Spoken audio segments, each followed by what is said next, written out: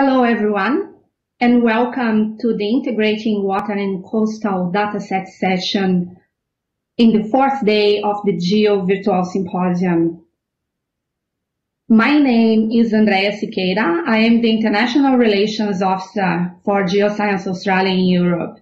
I'm based at the Food and Agriculture Organization in Rome, and I'm currently the Principal SEALS representative to the GEO Program Board.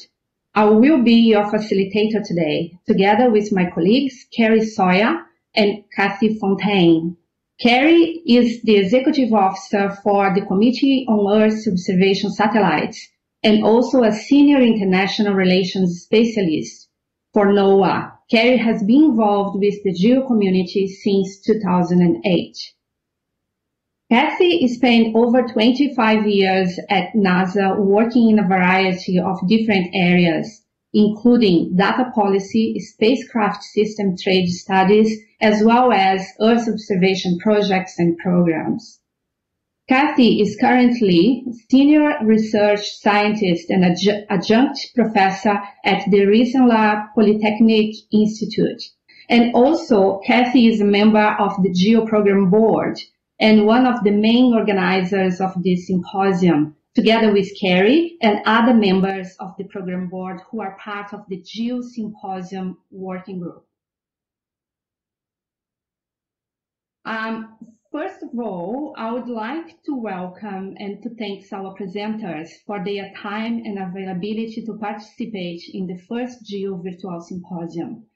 Dr. Leah Segui from NOAA, Dr. Stephen Greb from University of Wisconsin-Madison, Dr. Stephen Sega from Geoscience Australia, and Dr. Amos Kabuda from the University of Energy and Natural Resources. I would like also to welcome our participants from around the globe, and we do appreciate that for some of you, Australia and Asia in particular, the time is not ideal. So welcome and thanks for your participation again. Also, I would like to acknowledge the fantastic work from the GEO Secretariat, which made this event possible. In particular, Wembo and Rick, who have been working day and night to guarantee the success of this symposium. Thank you. So let me briefly introduce the session objective and outline. The Integrating Water and Coastal Datasets session aims to highlight the integration and applicability of Earth observation data combined with in situ data for water and coastal applications, including the demonstration of tangible examples on how it has been utilized by GEO initiatives. So we are going to have 4 presentations, and at the end of the presentations, we will have a live discussion. And I would like to encourage participants to use Slido if you would like to ask questions. The presenters will have the opportunity to answer to your questions at the end of this session during the live discussion. The Slido code to use is #GEO.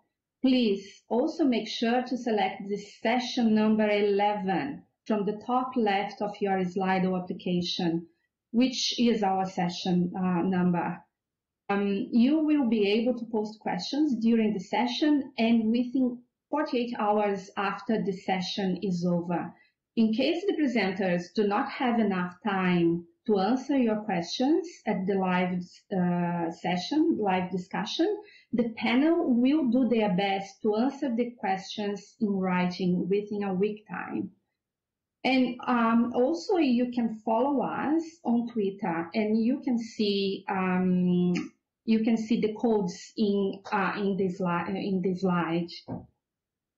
So now I like to introduce our first speaker, Dr. Leah Segui from NOAA. Leah plays a key role supporting the GEO Blue Planet Initiative Secretariat. Her current work involves the creation of information hubs to support networks in their use of Earth observation data in the global monitoring, mitigation, and management of marine pollution, disaster risk, and fisheries. So welcome, Leah. So now we can play the video. Thank you.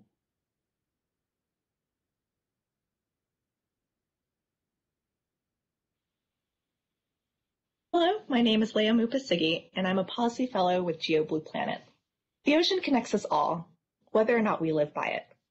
It feeds us, supports our economies, we use it for recreation, and it has a big impact on our weather and our livelihoods.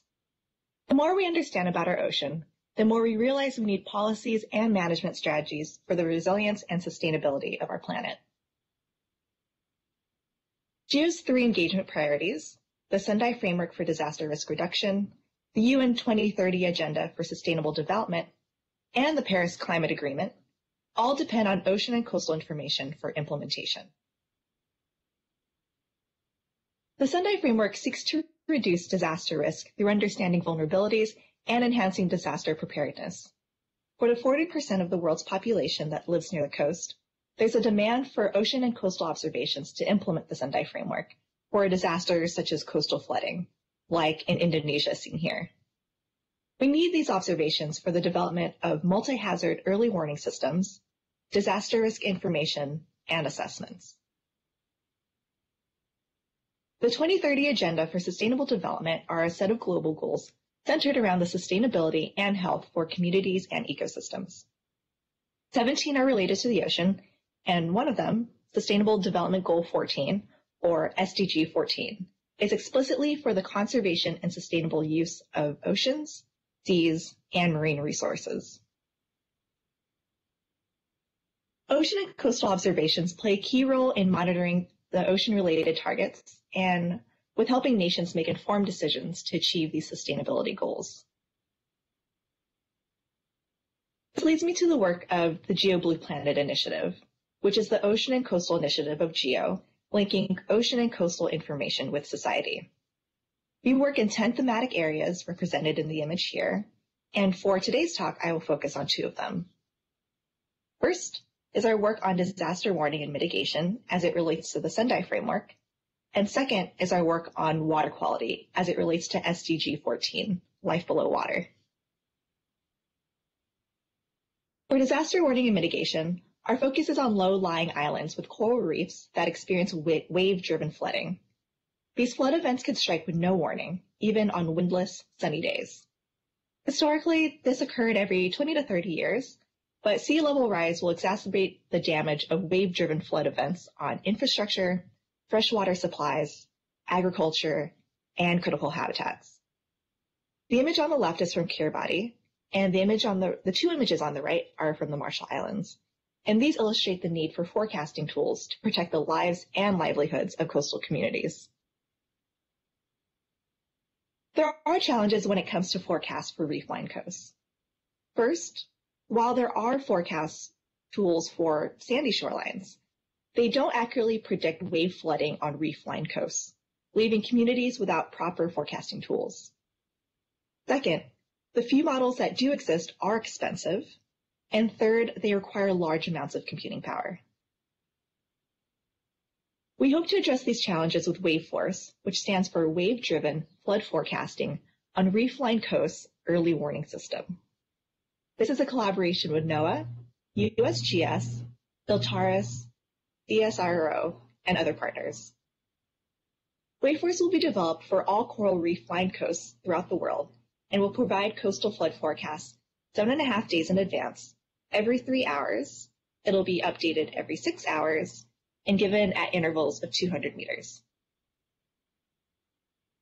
The WaveForce system consists of 3 components, which are visualized here. First, altimeter satellites and models provide wave height and sea surface elevation forecasts. These 2 models, along with bathymetry, are inputs for a flood model. WaveForce then produces a forecast based on every wave height, sea surface elevation, and bathymetry combination. Since this output is a simple lookup table, it can be retrieved using a PC. This system can be used for both forecasts, and hindcasts, which are both important for combining local knowledge and technology to support resilient coastal communities. Integration of satellite-derived wave height and bathymetry will be supported by the Committee on Earth Observation Satellites, Coastal Observation and Application Study Team, also known as CEOS Coast. We plan to engage with users and stakeholders to co-design products that are fit for purpose. I will now focus on our work relating to the UN SDG 14.1, which seeks to prevent and significantly reduce marine pollution of all kinds by 2025. The two indicators that we work on are 14.1.1 A and B, which focus on anthropogenic nutrient inputs and marine litter, respectively. We worked in collaboration with UN Environment and GEO Aquawatch to develop the methodology for the Index of Coastal Eutrophication. For marine litter, GeoBlue Planet has hosted a series of workshops funded by the IEEE Oceanic Engineering Society.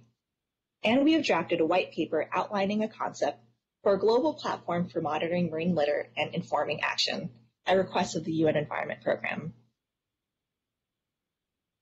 For context, eutrophication is a process by which nutrient inputs into the coastal system cause excessive growth of marine plants, algae, and phytoplankton. You can see the red algae explosion on the right. These nutrients come from land-based sources, and in particular, nitrogen and phosphorus, from agricultural fertilizers, livestock waste, and detergents in domestic wastewater.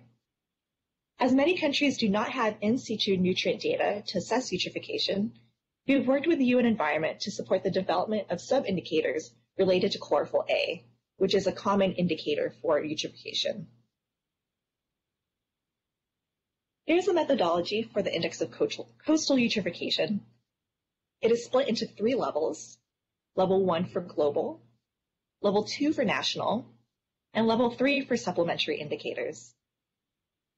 This talk will highlight our work on Level 1 indicators, mainly the chlorophyll A deviations. Chlorophyll A deviations rely on remote sensing to determine the percentage of coastal zone with chlorophyll A deviations and intra-annual coastal zone chlorophyll A anomalies. For this first one, it uses an ESA Ocean Color CCI product seen here on the right. This is led by the Plymouth Marine Lab, and they use ocean color imagery from CWIFS, MODIS, MERIS, and VIRUS from 1997 to 2019 to produce a merged chlorophyll A product. To determine the percentage of coastal zone with chlorophyll A deviations, we use chlorophyll A derived from the Ocean Color CCI product. So let's say you are interested in deviations in 2018. Chlorophyll A is generated for each individual pixel within a country's coastal zone for the reporting year. This is done monthly with a 4-kilometer resolution. For generation of a baseline, results are averaged by month between 2000 and 2004. We then use these values to calculate a percentage of coastal zone with chlorophyll A deviations seen here, which is the average monthly pixel chlorophyll A from the baseline minus that from the reporting year divided by the baseline multiplied by 100. We use these data to generate a chlorophyll A dashboard seen here. We are working with Esri to produce statistics and develop visualization tools for UN countries to identify potential eutrophication hotspots within their coastal zones. The goal is to show trends in chlorophyll A and to help inform in situ collection of nutrient data. Ultimately, we want to be able to link eutrophication hotspots with additional information, such as river inputs and land use changes. We are currently brainstorming ideas on how to use machine learning to integrate these different data sets. For intra-annual coastal zone chlorophyll A anomalies, we use NOAA-VIR's chlorophyll anomaly products that are calculated using a running 61-day chlorophyll A median. We could first calculate the relative frequency of chlorophyll A anomalies by dividing the number of days with a high anomaly by the number of days with valid observations. The cumulative relative frequency is calculated similarly, and it's based on the range of values associated with each level of anomaly. so from no anomaly, moderate, high, to extreme. The cumulative relative frequency could be used as a visualization tool to show anomaly occurrences at a given location. Lastly is our work on marine litter, a global issue spanning from land to the depths of the ocean and even on the most remote islands. We address this through a white paper titled, A Global Platform for Monitoring Marine Litter and Informing Action. The white paper covers 6 topics. First, it provides a review of existing and developing monitoring technologies, from human observations to remote sensing of floating plastic seen here. And this image is from Dr. Laura Bierman et al. 2020. The white paper also provides a review of existing marine litter databases and major published datasets, such as the Global Ghost Gear Initiative data portal seen here. It includes SDG indicators and other types of indicators, a review on monitoring the plastics value chain through a life cycle approach, and we identify existing and developing global platforms to share data. With all these data and technologies that may not be interoperable, this presents an opportunity to leverage advances in machine learning and AI to harness these different sources and tools to combat marine litter. So lastly, UN Environment and IBM are developing a multi-stakeholder platform that will capture and integrate various elements of marine litter that could be used by anyone, from the general public to scientists to decision makers. The current focus is establishing national baselines for marine litter for countries to understand their largest sources of litter and to measure policy effectiveness. Along with our work in support of UN and SDGs, GEO Blue Planet also provides networking and coordination support to connect the marine litter community. We also work with stakeholders at global, regional, and local scales to identify data and information gaps, and to help identify best practices in marine litter related to ocean observations to inform policy and measure their effects. I also want to highlight work done by a steering committee member, Eric Chassanet, and his colleagues on modeling the movement of marine plastic waste, which is another project funded by the UN Environment. This project aimed to determine where plastic waste went once it was released into the ocean and where plastic waste on coast come from. To do so, they used particle seeding that realistically represents the input of mismanaged waste into the ocean. It was then combined with a high-resolution global ocean circulation and wind data, as well as a state-of-the-art Lagrangian analysis tool called Ocean Parcels. The web interface of the model is seen here. And the colorful lines represent plastic waste movement from 2010 to 2014. The model showed that about a quarter of marine plastic waste released into the ocean stays in the ocean, whereas 3/4 of it ends up on the beach. The waste that remains in the ocean accumulated primarily in the subtropical gyres, Mediterranean Sea, and in the northern Indian Ocean, especially in the Bay of Bengal. And this is consistent with anecdotal and published observations. You can check out the model at the address seen below. The integration of ocean and coastal data is key to achieving the global policy frameworks addressed in this talk. These global policies illustrate the need for the integration of Earth observations from land to sea to inform policy and management solutions. GEO is in a great position to use upcoming UN Decade of Ocean Science for Sustainable Development to make progress on global policy frameworks and inform regional and national policies and management strategies. GEO's cross-cutting nature provides the opportunity to support the decade by integrating data across the land and sea interface and harness its global partnerships, pursue concrete actions, and use Earth observations in service to society. Management and policy decisions related to the successful implementation of the Sendai Framework and the UN 2030 Agenda will continue to depend on Earth observations. But the science is not enough. We also need to integrate knowledge of socioeconomic systems and the human dimensions that influence how we are impacted by and how we impact the ocean. We invite you to continue the conversation on integrating water and coastal datasets at the 5th GEO Blue Planet Symposium in South Africa in 2021. Thank you.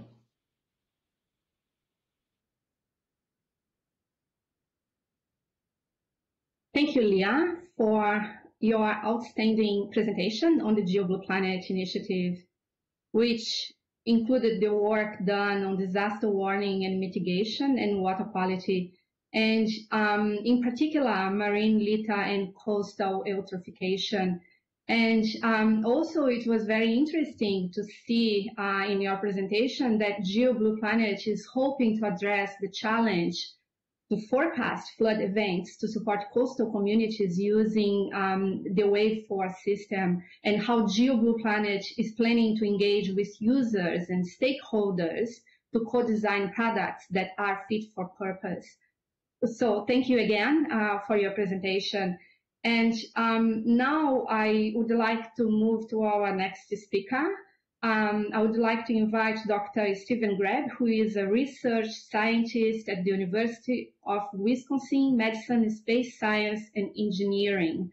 Stephen is well known among the GEO community as he is the current director for GEO AquaWatch, which is one of the key GEO water quality initiatives in the GEO work program. So, Stephen is also part of the editorial board of the Journal of Remote Sensing. So I would like to welcome you, Steve. Thank you. Well, good morning, good afternoon, or good evening, as the case may be. My name is Steve Greb, and I'm the director of GEO AquaWatch, the Water Quality Initiative. I want to start by thanking the organizers in the GeoSec office for the opportunity to speak to you today. What I want to share with you today are some of the activities that AquaWatch is involved with respect to ensuring confidence of Earth observation data in products. So I'm not going to talk about AquaWatch per se. Suffice to say that AquaWatch has 5 components all along the data flow, and the 2 that we're most interested in are the observations and data and products and information that we're going to be talking about today. Each of these 5 circles that are on this diagram have working groups that are supporting these activities. So just a little context for the presentation. We all know that there's a lot of Earth imagery being generated every day, and that a lot of it is underutilized. And we're seeing more and more that particularly satellite Earth observations can have a significant impact on the framing and the driving changes in policies and in management practices. I would also say that what we're talking about here today is applicable to other GEO initiatives. And I see this as foundational work in support of GEO strategic plan. And though I might touch on the engagement priorities, and probably won't focus on them too much, but this is important, again, background or foundational work which will support the engagement priorities. I also want to recognize the principles that have previously been described by the quality assurance for Earth observations that we're following. And I think one of the important take-home messages here is we need to build trust and success stories with the end user community. In a recent paper by Schaefer et al., in which they surveyed a number of water quality managers, as in the box here, it says almost unanimously, interviewees wanted assurance that the satellite product could be validated and include reported accuracy or error estimates for their particular water bodies. And that they agree that if a product was proved to provide an accurate measure of their particular water body of interest, they would be open to using these products for monitoring, research, and assessment.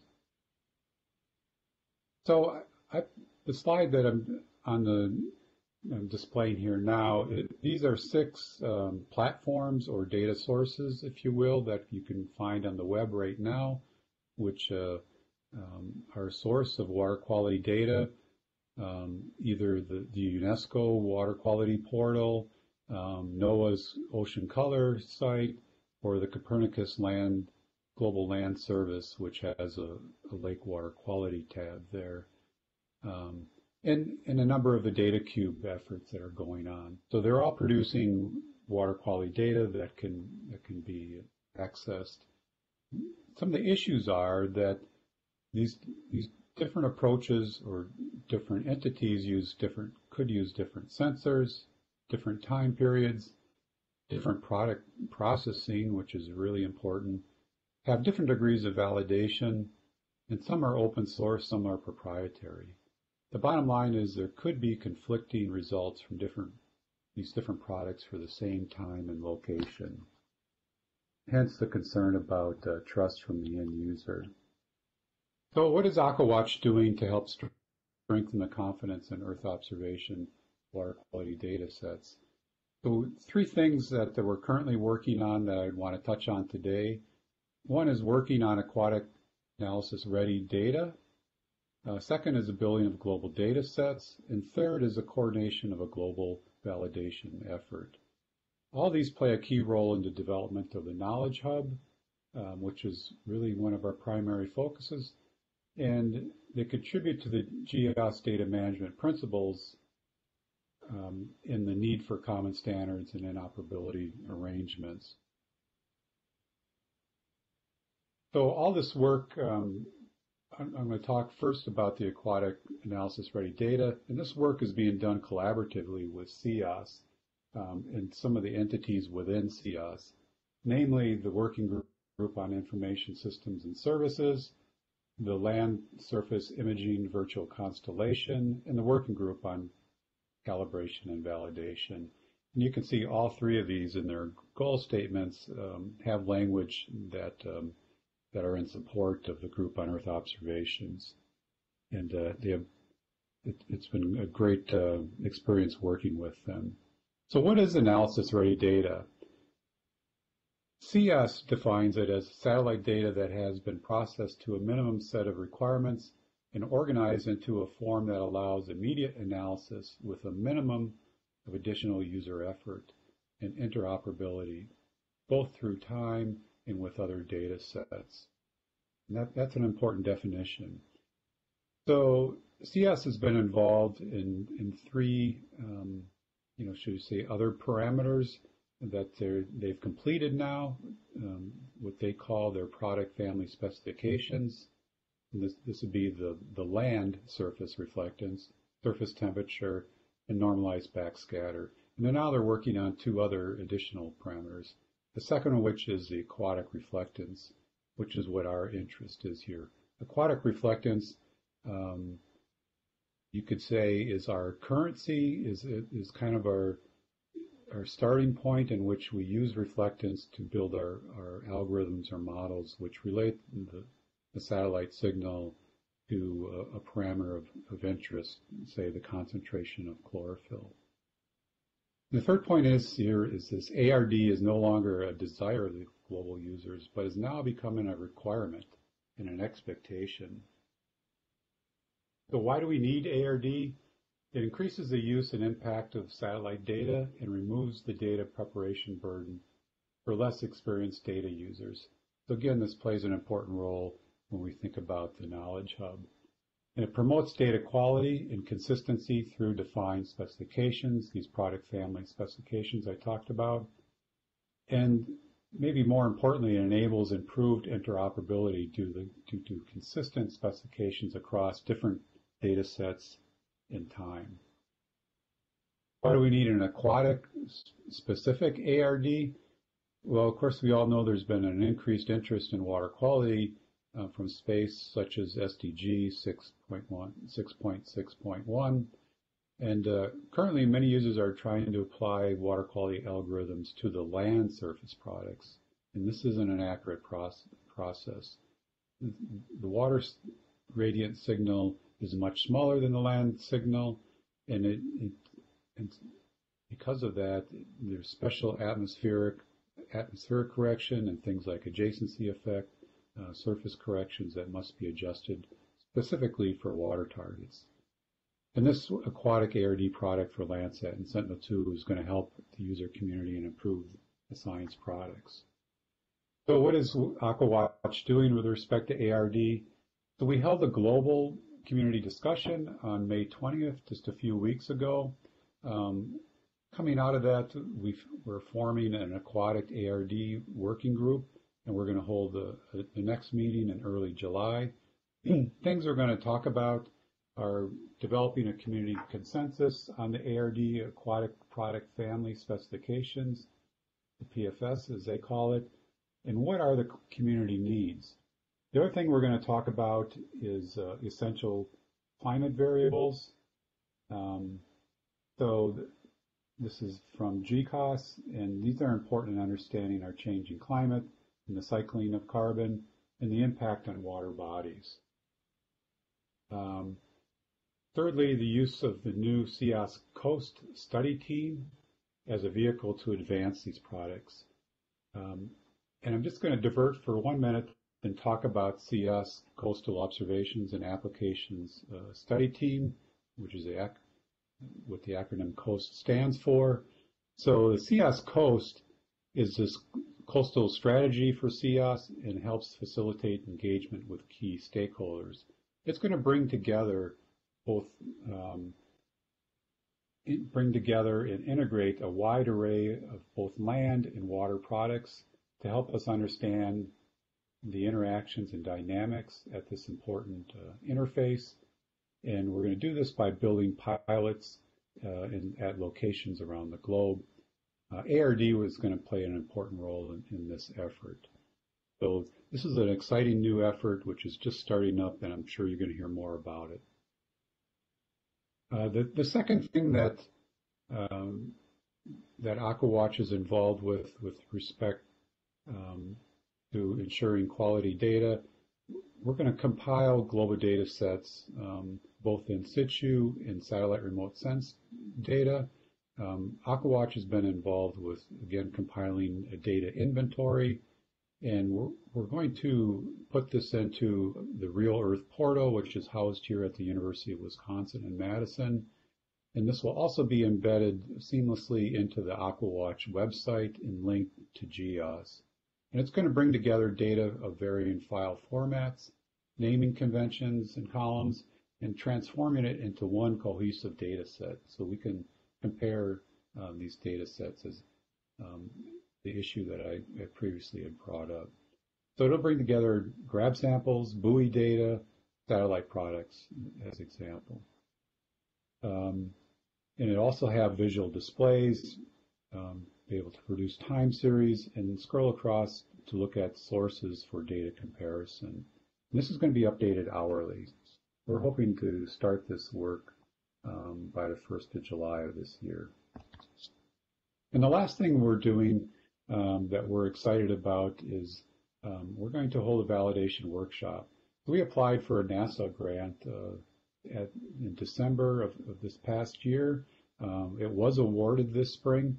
Due to the COVID crisis, we're unable to hold the workshop, which is slated to be held here in Madison, Wisconsin. So the workshop itself is being delayed till June of 2021. The goal of this workshop is to build a global scale validation network. And the workshop is going to cover a number of aspects related to validation. I'm not going to go through all these, but suffice to say that it is going to bring experts together from both the remote sensing and the in situ community.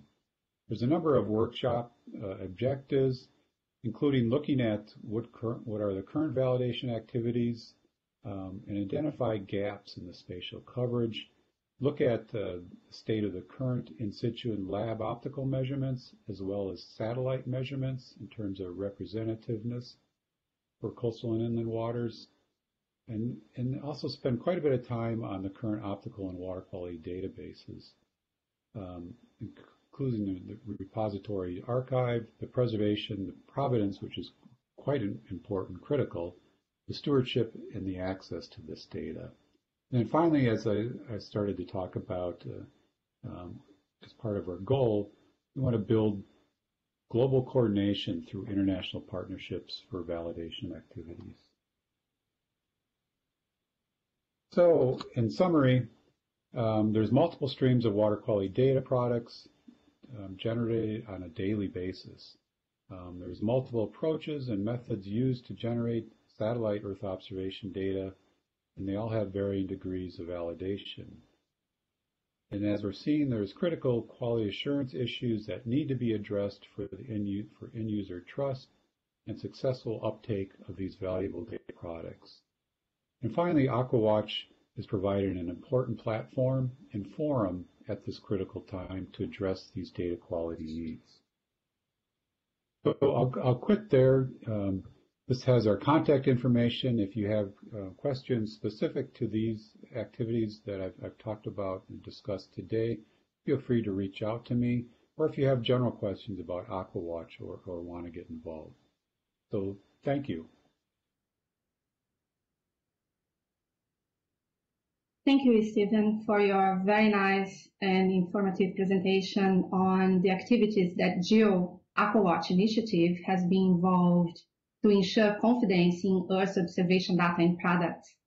And I was very happy to see in your presentation that AquaWatch is working in collaboration with SEALS entities, LSIVC, SEALS Working Group, CalVal, and WIGIS, and I am part of LSIVC, and that AquaWatch is working in collaboration to support the SEALS ARD initiatives, the SEALS Analysis Ready Data Initiative. And I would like to quote you that you said in your presentation, and I completely agree with what you said, that analysis-ready data is no longer a desire of global users, but it's now becoming a requirement and an expectation. So I would like to thank you again for your presentation and your thoughts. So before we move to the next presentation, I would like to remind participants that if you would like to ask questions, please submit them using Slido and use the code GEO. We are going to have a live discussion session at the end of the presentations. And so the code to use is GEO to submit your questions for our presenters through Slido. Then I would like to introduce our third speaker for today's session, my colleague from Geoscience Australia, Dr. Steve Sager.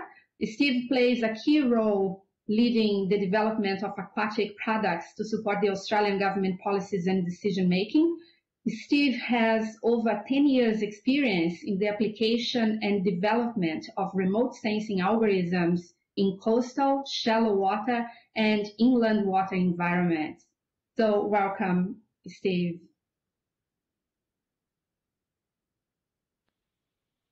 This presentation is part of the Integrating Water and Coastal Datasets session. I'm going to be presenting an Australian EO product that we're developing here called GEO Coastlines that looks at the history of coastal change across Australia. My name is Stephen Sager. I lead the aquatic development team within Digital Earth Australia. We develop a range of different products in the aquatic and marine space. Commonality is they all leverage the rich archive of publicly available EO data sources. So firstly, this is a collaborative project with a bunch of people in our group. Robbie Bishop-Taylor largely leads the technical component of this work. There's myself, Rachel Nansen, who's our coastal geomorphologist, and also Leo Limburner. So a brief presentation outline. I'm going to talk a little bit about Digital Earth Australia in a data cube context and what analysis-ready data means. Look at coastal regions and how they align with some of the GEO priorities.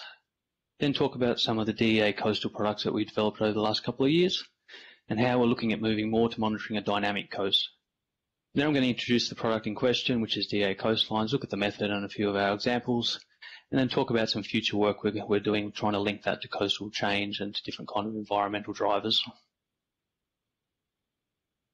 So Digital Earth Australia really kicked off when the USGS released the public available Landsat data back in 2009. And this first prototype was called the Australian Geoscience Data Cube, and this was a collaborative project within Australia.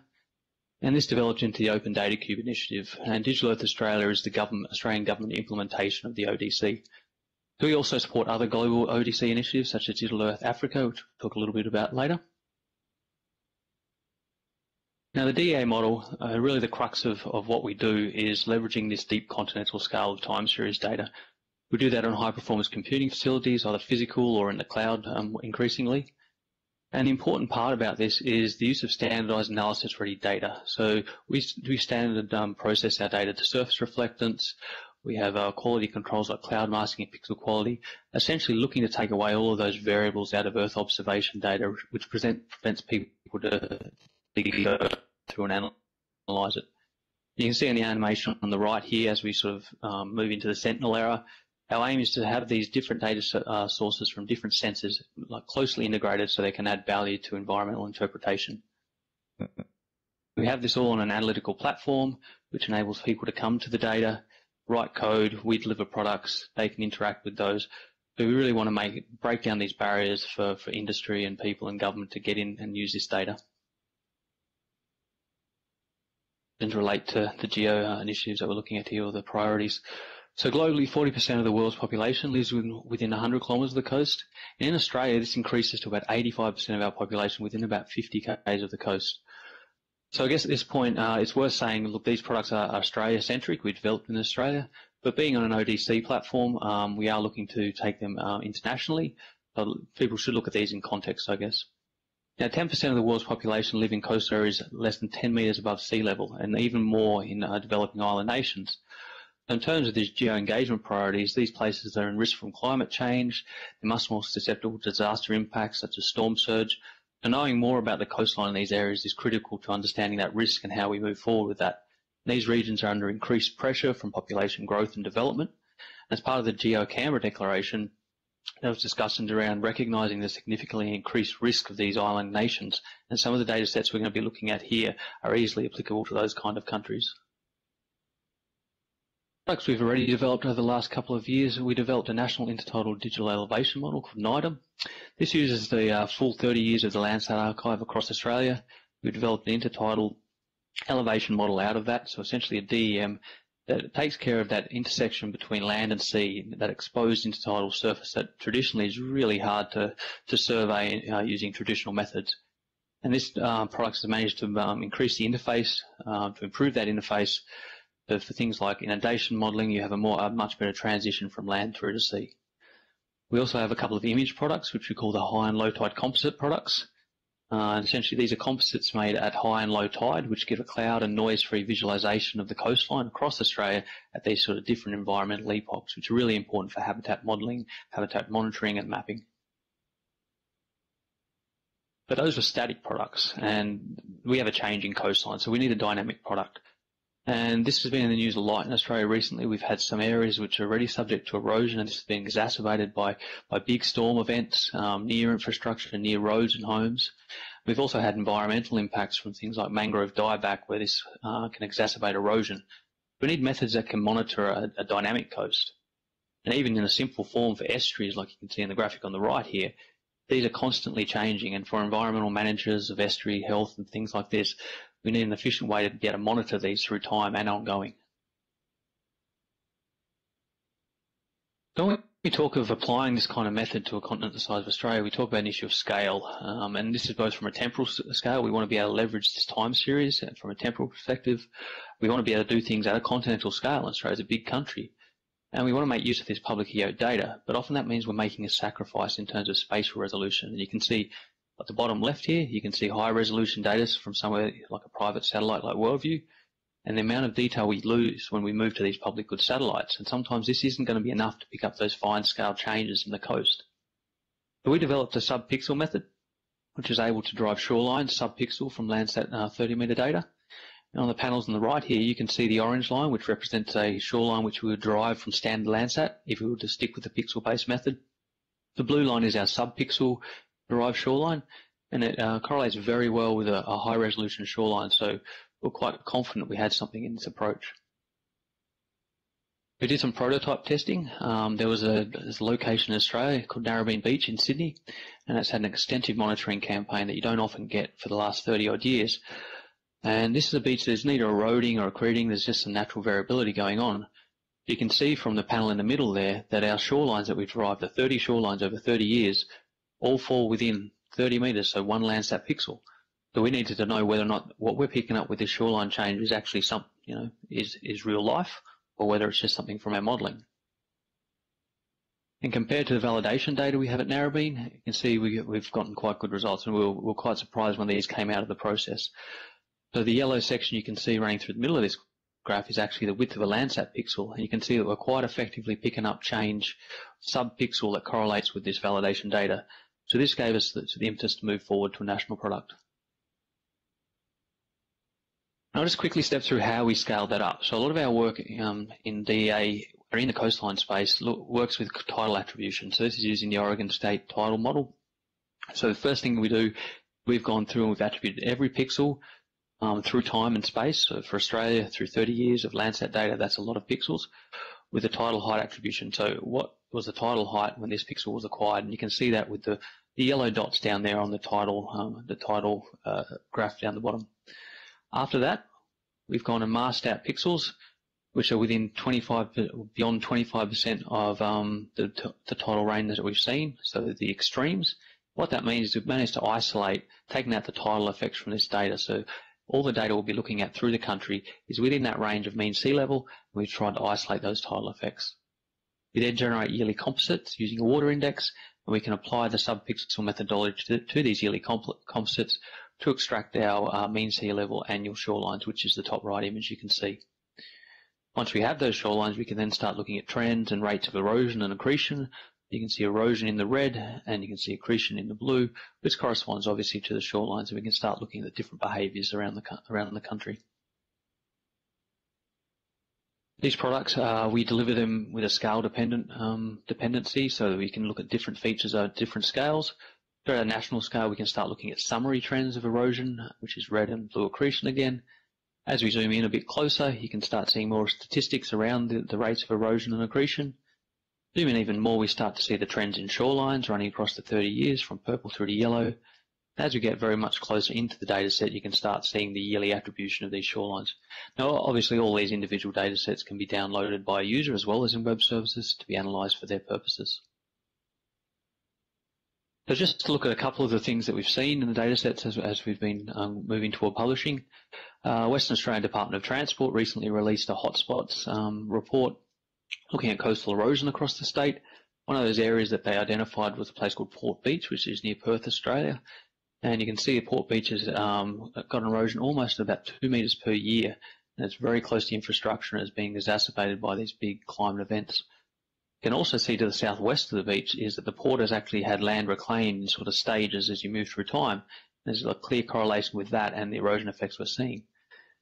And we've been able to actually map our erosion hotspots through our method, and when comparing them to the engineering-based analysis that the Department of Transport did, we've got a very close correlation with the hotspot they had identified.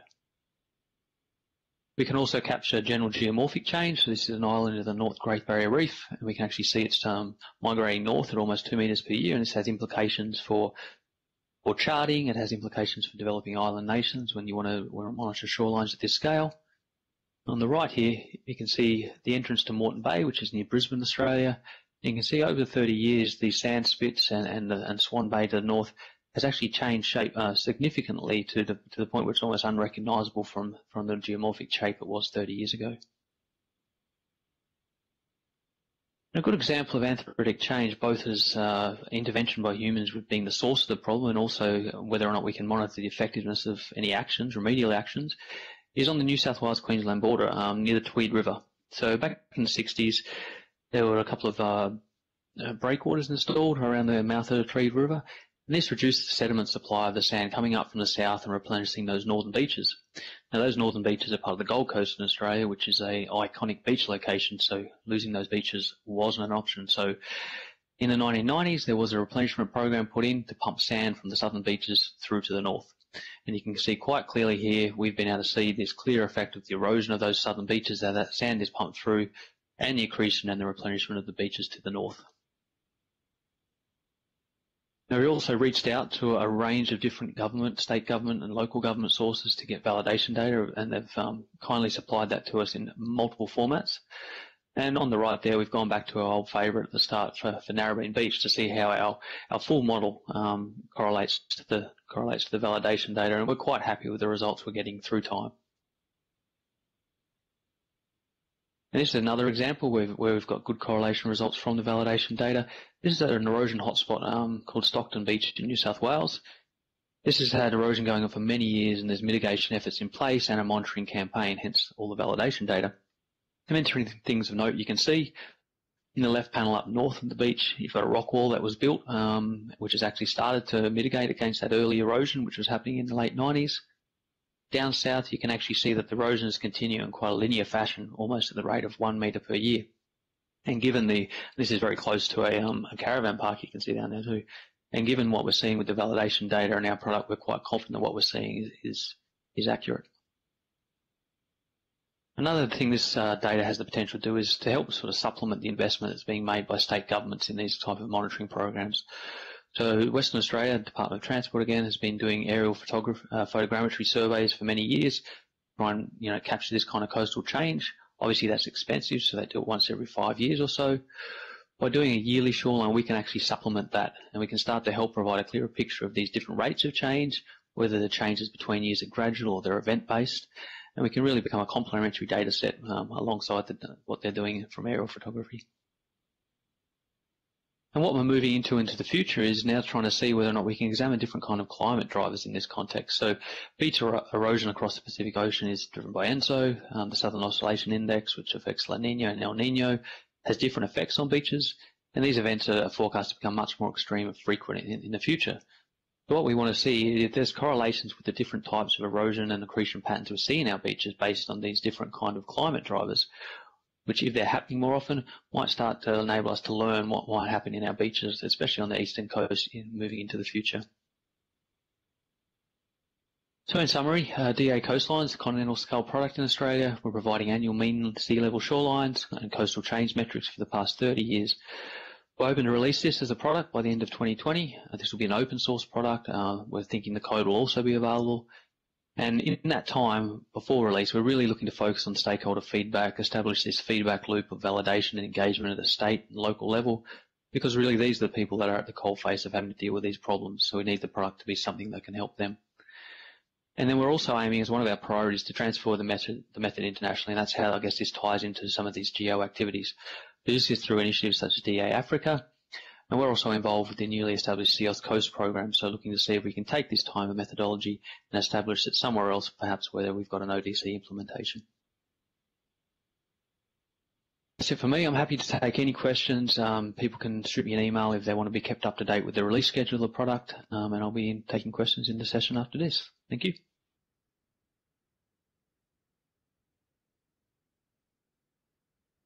Thank you, Steve, for your exciting presentation on the Digital Earth Africa coastal methods and products, and the demonstration on how these products are being used in Australia.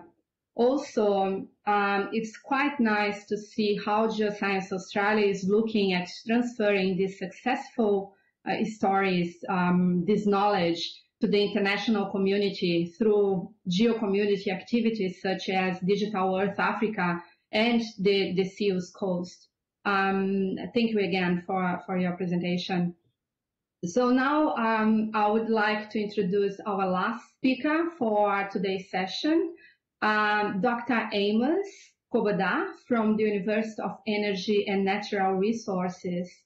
Amos is a well-known and a very active member of the GEO community, in particular in the GEO Aquawatch and the GEO Land Degradation Neutrality initiatives.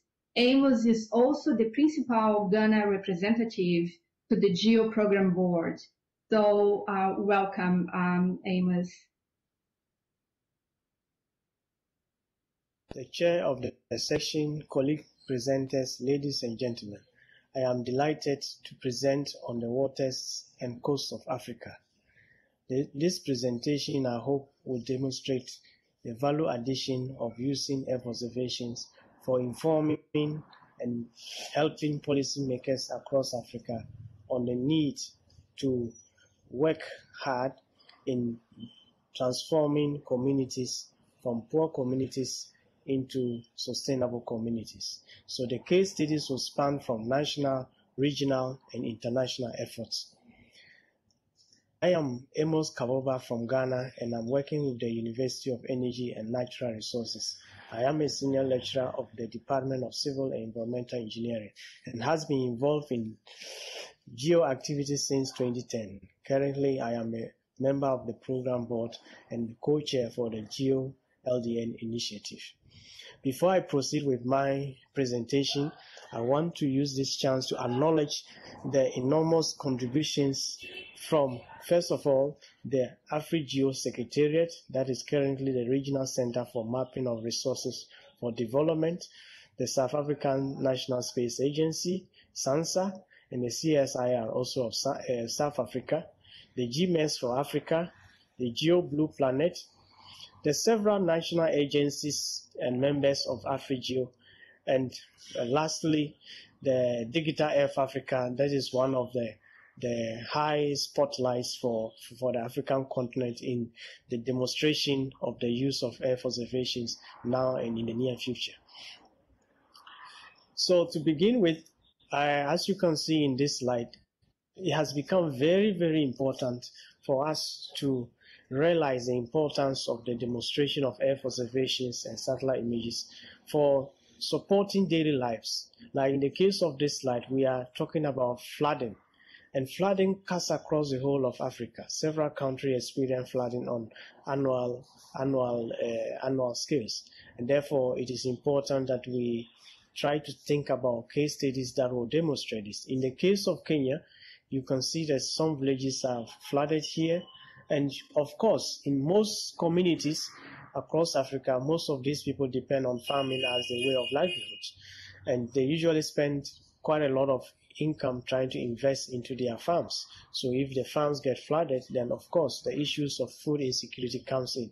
So this is a very important case, and from what you've done is trying to use shift satellite data, and which is a good product, as it also links up with in-situ data measurements. It also proves the point that we, in a way, if we want to understand flooding, that we have to improve our in-situ measurements in order to better calibrate and improve our satellite measurements, so that in the end we have reliable data that we can better use for our flooding purposes. So as in the case of this map, you can see some of the areas that are prone to this particular flooding, as has been demonstrated.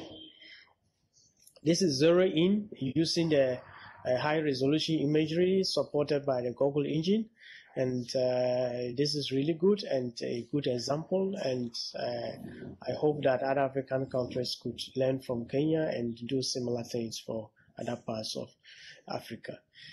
Now, this is another case from South Africa, the importance of coastal information management system.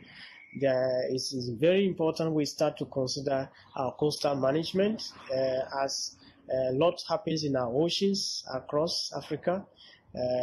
In terms of transport of goods and services, and in terms of fishing, in terms of even maintaining the ocean ecosystems. That is very important, and this example is from South Africa, demonstrating the need to really closely monitor, for example, day and night, about issues about ships, oil spills, and all the issues of governance when it comes to the oceans and coast of South Africa. As can be seen, they have an online tool that is continuously monitoring the number of ships that are moving on their oceans, and as a result, they are able to really reliably tell which ships are legal and which ships are illegal. And I think this is very, very important, trying to monitor illegality and trying to control and bring in some governance that will help in better revenue collection. So as is demonstrated here, it means that with Earth observations, we can better understand our oceans, and we can better know what to do to ensure that incomes or revenues are not lost as a result of some illegality. This example is further shown from a national example that CSIR submitted a grant to the GMES for Africa, and the grant was awarded. So several countries now coming together in the southern region to try to see how they could expand the good example from South Africa to the other countries. And the aim for this was to first of all ensure that our communities, our grassroots, get benefit for the information we get. And I think this is what GEO stands for, trying to ensure that whatever we do at the top level, it also benefits the community. And this is demonstrated by this example. So small-scale fishing communities are able to access via mobile application activities that are happening in their oceans, and as a result, they are able to know what really to do. It also means that community leaders also in the aquaculture and what have you can use this application to better improve what they need to do. And of course, it also helps district officers or institutions that are also working in such communities to also through this application are able to understand what to do. So this is really also proving the vital information for Earth observations in this manner. Now, again, the industries are important. The commercial sector is key because they have to take this up and further develop it, and they're also key in the overall chain. And again, this collaboration helped in providing regional optimized and forecasts and products that are good for maritime operations. So it, in a way, in broad sense, it helps the industries to improve their income or to increase their revenue at the end of the day. Now, in a nutshell, it also helps governments in the various countries to better understand the ocean governance and how they can further use this ocean governance, transparency in ocean governance, in trying to ensure that they can alleviate poverty in the various countries. So as we can see in this example, this is starting from South Africa, taking the initiative, expanding it further to the Southern African countries. And it proves that Earth observation is really crucial, helping the communities, helping the industries, and at the end of the day, helping the government. And I think this is really a very good example that could be taken up by the rest of the continent or other developing countries that may not have this potential already. Now, Digital Earth Africa. Digital Earth Africa has come and is one of the big future for Africa, building of data cubes. And this is an initial demonstration of how Digital Earth Africa is crucial for the continent. It started with 5 countries with the African Regional Data Cube.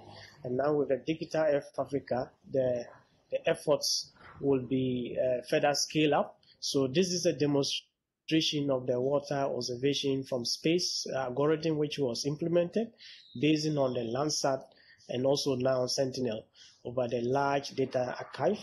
And I want to say that this work is very important as this is an example which is shown here, but I quite remember that we used the same algorithm for Ghana, and it was able to demonstrate areas of water pollution and all other stuff. I mean, because once you have a water body, depending on how the pixel counts are done, then you are able to tell what is really happening. And this was very vital for our government in trying to find to look at the impacts of illegal mining on pollution of our water bodies. So I think Digital Earth Africa will further help to develop more case studies that will inform our African governments to see where to really invest their money, and ensuring that at the end of the day, communities get what they want at the end of the day. So this is just a case of Tanzania, and as I mentioned before, there was also a case of Ghana, which was clearly demonstrated by the Digital Earth Africa. This is another by the GEO Blue Planets, an initiative that occurs across several countries. This is just a case of giving an example of how illegal, unregulated kind of fishing can cause huge losses, huge revenue. And like in the West African region alone, the region loses almost 7.15 billion per year. And of course, what is also lost is that employment, people lose their jobs. And and this is quite, this is really not good. So the preliminary results, which is just shown in this graph, is saying that the sea level surface temperature changes in one way or the other is affecting the waters of Ghana. And as this is affecting, of course, it's also affecting the phytoplankton, zooplankton, and all this in one way or the other affect your fish stocks. So it is important that we use the Earth observation to further understand this, so that we can be able to know what to do at what time. And these are maps showing examples of tracking of fishing vessels, and trying to show which ones are legal, which ones are illegal, and also helps with relevant stakeholders to understand what they need to do at the end of the day. Now, the importance of ocean monitoring is also key. Like fishermen, especially in the West Africa, they need usually to locate fish, to navigate, to focus weather has always been a challenge. And through the GMS for Africa, I mean, in Ghana, it was demonstrated that it was possible to provide early warning systems for the fishermen, and with a simple tool like a phone, then the fishermen are able to tell whether they send a text message, and from the text message, they're able to tell whether it's calm, the weather is going to become rough or dangerous, and as a result, they can better plan their fishing activities. I'm reliably informed that this Bangladesh is already interested in making use of this SMS alert protocol, and the University of Ghana is closely working with some relevant organizations in Bangladesh to ensure that this technology transfer is achieved. And I think this is what GEO is all about. And a good example is demonstrated somewhere, then the learning outcomes from that are transferable to other countries, which I think that is really, really positive and should be encouraged. So I want to say the presentation on the waters and coast of Africa clearly demonstrate that the good example from national can be transferred to sub-regional, and there is still the potential to go continent-wide. And this is a demonstration that we need to pay more attention to the importance of Earth observations, as especially in Africa, that governments want to see the maps. They believe the maps because from the maps they can have some transparency in understanding what is on the ground in order to know how to allocate resources equitably. So on behalf of all the people who have already acknowledged, who have contributed to this presentation, and my co-chair, Kamal Labuski, I wish to thank all of you for your attention. Thank you.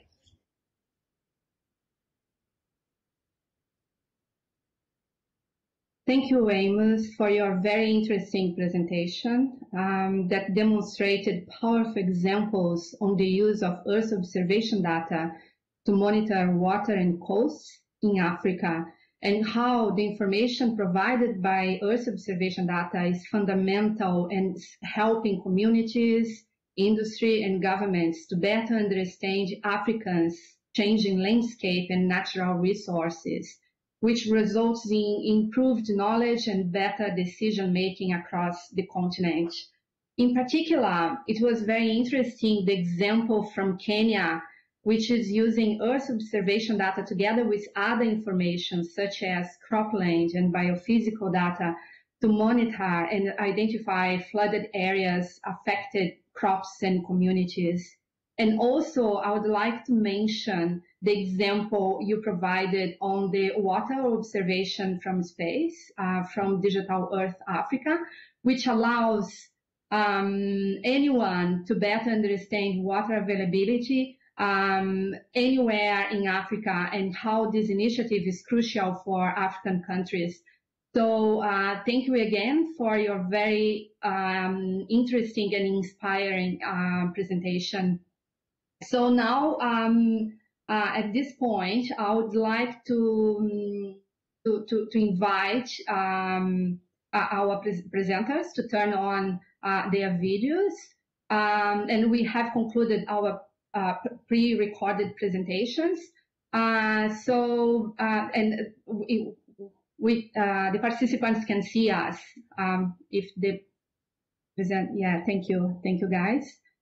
So, and unmute your.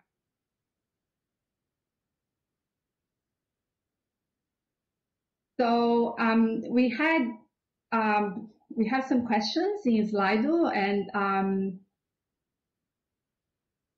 the first question I would like to pose, and I suppose it's for the entire panel, how best can collaborations amongst researchers in the field of coastal environments and sustainability be formed, especially those from Africa? I don't know who would like to start with this, maybe Amos?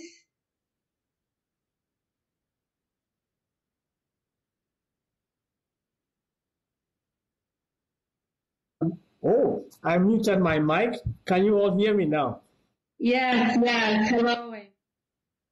Good. So the question is really, really important. And being an African and being practicing in Africa for quite some time, I think that has always been a challenge. How do we sustain very good initiatives with very good outcomes over a long time? I think the way forward right now is to, as we mentioned in other papers, to co-design from the start is very, very important. And also beginning to see research institutions as a critical pillar in any project that we try to apply in terms of Earth observations. I think this is really important, because if we take the case of Ghana and other African countries, if an EO project is implemented, there has to be a way that there's a buy-in in one way or the other from the research institutions, and after the project is ended, in one way or the other, postgraduate students can continue to use some of these tools, bring out new products, and at the end, the government can take it. So I think the role of the research institutions is really key, start and throughout the phases of the project. Thank you. Thank you. Anyone else would like to?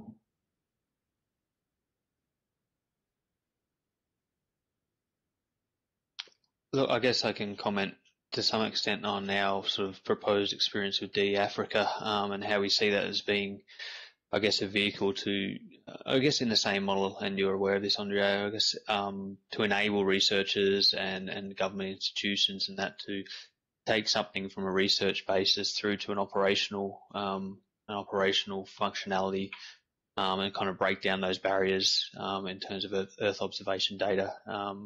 I mean, we're starting to look, as you said, to move some of our functionality and some of the things we've developed in Australia to DE Africa, but that's the Australian government taking a functionality over there. In the long term, I'd imagine we'd really want the buy-in from the local governments, the in-country and the researchers to take those kind of pilots that we enable over there and take the learnings from them to sort of take ownership of them and move forward with them. Thank you. Anyone else would like to comment on the question? No. So I suppose we move to the next one, which is for Leah Segi. What is the current status of UN Environment and IBM MarineLit digital platform? Thanks for that question. So currently IBM is working on a version 1 of the platform, and it's initially to be released this year, so we'll see. Right now they're working on a dashboard to show baseline information about how much marine litter exists in each country and what the largest sources of marine litter are. This particular model that they're working with is in collaboration with Ann Bowser from the Wilson Center through Earth Challenge 2020. And she is using citizen science data from beach cleaning efforts to inform this model. And so right now, the current challenge is how do we integrate information from count data from beach cleaning efforts with photo identifications of beach litter. Thank you. Thank you, Leah. So our next question is to Stephen Gregg. From a work program perspective, how do you see the Knowledge Hub helping with some of the actions you have aligned in your presentation? Thank you. Thanks for that question. I would say it's interesting because this conversation just came up yesterday at a staff meeting in which AquaWatch has a number of activities that are currently going on. For example, putting together a catalog of algorithm approaches, putting together the data sets, putting together applications that are out there, so, some of the different tools. And all these could be seen, in some way as a spoke in the Knowledge Hub. And so, again, I think AquaWatch, our focus is water quality, and we're looking at those various components. And I would say these all would, eventually feed into the construction of the Knowledge Hub, be it the GEO Knowledge Hub or AquaWatch, having some kind of satellite Knowledge Hub, we've been working on. So there has been a group within AquaWatch which has been talking about the Knowledge Hub and the architecture or how this would be put together. I think one of the issues with the Knowledge Hub, and I know it's been talked about at some past GEO meetings, is, again, understanding the end user needs and the different needs from the community. I think, as some of my colleagues like to use the food analogy, there's some people that just want the ingredients, and they want to make the dish themselves. There's other people that want you to do all the cooking. They just want the finished product. And so, in the water quality community, there could be research scientists that, want to work on, some specific issue and want to design their own algorithms. There's water quality managers. I mean, they have busy lives. They don't want to have to deal with analysis ready data or what version, what algorithm people are using. Just give them a number. So that's just something that we need to be cognizant of moving forward as we're designing and envisioning the Knowledge Hub from the water quality perspective. Thank you, Stephen. So now I go to our other Stephen. How do we deal with artifacts such as clouds in Earth observation imagery when deriving coastlines? Thanks, Andrea. I guess there's two methods that we sort of utilize, and one ties very closely into that analysis-ready data sphere in terms of taking down those barriers for people to use the data before they need to do this type of analysis. So talking about things like cloud masking and pixel quality type of things. But those things aren't perfect by any means. Across different data sets, they're more effective or less effective. For instance, with Sentinel-2 data, it's much more difficult to implement these kind of cloud masking algorithms. So the real crux of what we found with a lot of our work to get clean products out is to utilize that time series, and a lot of the products we do in the coastal space utilizes medians and bulk time series analysis. And this is not only effective in getting rid of things like cloud or more effectively residual cloud, so things that aren't picked up by traditional cloud masks, but also things like white caps or breaking water. You can really start to mitigate against those effects. So we found it very powerful, the ability to have that standardized ARD and utilize a full archive of data. Thank you.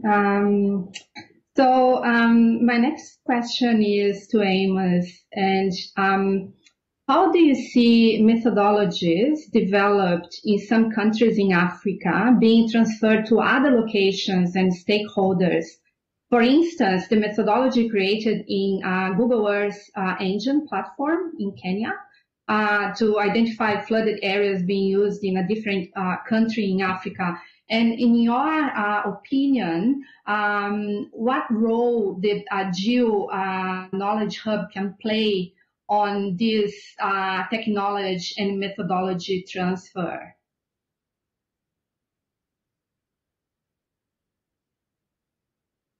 Can you please, Amos, unmute your microphone? Okay. Thank you. Thank you. Thank you. For the question, I think within GEO already there is a mechanism, and the mechanism for ensuring that other African countries, for example, get to know about the good methodologies and examples from other countries is through the regional GEO. So in Africa, we have the AfriGeo, which is currently hosted by the Regional Center for Mapping for Resources for Development. So through the AfriGeo, African countries meet every year to discuss the various methods that have been developed. And I'm very hopeful that with the Global Engine project, which was implemented by Kenya, when we have that forum, that African-based forum, I know that some other African countries will buy into that. But the other thing is, once the results are also published, what happens is that you also have other African countries going into the GEO website and try to network with other organizations who have already done this. And I think this is really, really very, very, very good. Now, the issue of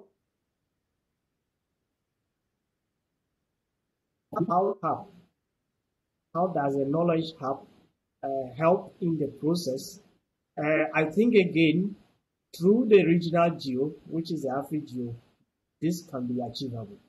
That African countries can learn within the regional GEO to see how the knowledge hub will be useful for some demonstrable projects. Thank you. Thank you. Thank you. So my next question goes to Leah. Is there a timeline in place for the GEO Blue Planet initiative to start engaging with users, if it hasn't started yet, to co-design WaveForce products that are fit for purpose? And who are the key users and stakeholders that will be involved, and how the initiative envisaged to do that? Thanks for that question. So WaveForce users are already involved in the project. This includes countries from SPC, or the Secretariat of Pacific Community, and that consists of 22 island countries and territories. The rollout is expected to take 5 years, and it depends on when we receive funding for this project. And the project does have a heavy focus on regular user engagement through workshops and consultations and trainings, because we can create a tool, but the tool is not helpful if no one uses it. So we do have a strong emphasis of really focusing on co-design and making sure that this tool really is fit for purpose.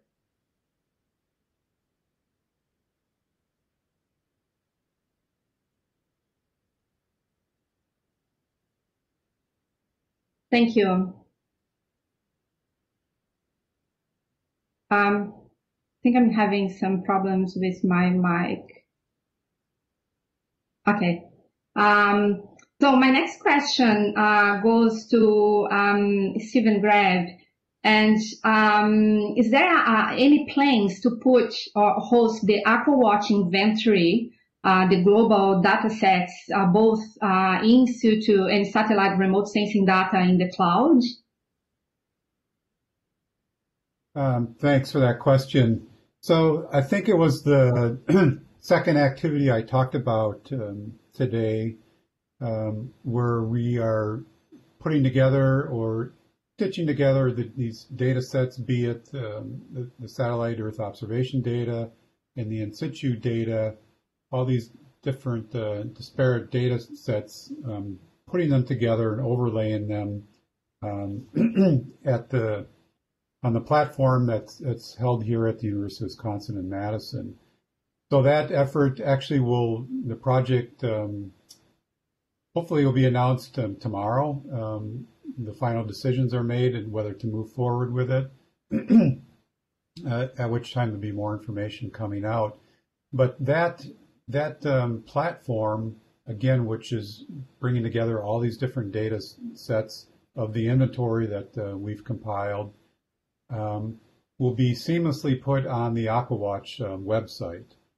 So again, we're not generating data, but we're pulling data sets together. We're linking those data sets. And some of these, of course, a lot of these data sets are on the cloud currently. So this platform will be displayed on the AquaWatch website. You won't see what's going on behind the scenes, but it'll be interactive and it will be updated daily. Okay. Yeah. Thank you. Thank you for your answer. So I have one question to Steven Sega. Can the types of products that are generated by Digital Earth Africa help assess climate change effects such as sea level rise? Yeah, it's an interesting question because it gets, the issue of coastal change that's correlated with sea level rise, obviously that's a lot of people's first response. So I think it's important to understand with some of these products that they have to be interpreted, I guess, holistically and looking at all the different effects that these kind of things that can impact the coast, be it anthropogenic, being at different kind of extreme events. One of the things we are trying to do is to try and link things, I guess, more broadly to climate drivers. So to try and look at more extreme events and see whether there are patterns of erosion that are more closely correlated with different kind of climate drivers. So I would, I guess, put a degree of caution into interpretation that when the coastline change is interpreted, that people really have to look at their individual situation, the country, the area that they're looking at, and look at the multiple drivers that are going to be causing that. Okay, thank you, Stephen. We are approaching to our time. For you, Stephen, 1 o'clock. Morning. So I would like to suggest we close our session now as we have almost reached 90 minutes time. So the Slido channel will remain open for the next 48 hours. Our participants can still post questions in the Slido channel. We will collect all unanswered questions, as I mentioned before, and the panel will do their best to answer them within the next week. Also, the live session has been recorded, and it will be available on the GEO's website together with the transcript of all the questions and answers. And I would like to invite all the participants of our last GEO Symposium, for our last GEO Symposium day that's going to be tomorrow. And we are going to have 3 sessions. The first one is monitoring essential variables. Second one is the resource mobilization and sustainable funding, and the closing session. And finally, on behalf of all our presenters, on behalf of my co-facilitators, Carrie Sawyer and Kathy Fontaine, and on behalf of the GEO Symposium Working Group, I would like to thank you for joining us today. So thank you again, and until next time.